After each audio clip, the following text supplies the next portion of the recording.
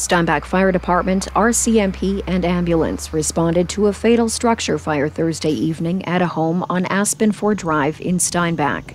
We were called out just after 8 o'clock in the evening to a structure fire at the Aspen trailer court. We arrived and there was visible fire coming out of the roof of the building. We proceeded to extinguish it. Fire Chief Cal Taves says upon arrival they could see flames coming from the mobile home.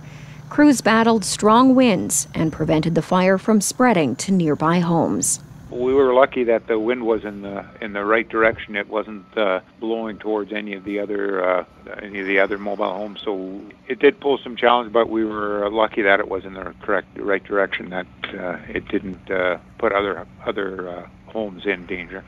RCMP report that once the fire was brought under control and extinguished, firefighters entered the home and removed a 41-year-old male who was pronounced deceased.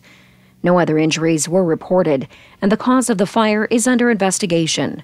Steinbach RCMP, along with the Office of the Fire Commissioner and the Office of the Chief Medical Examiner, continue to investigate.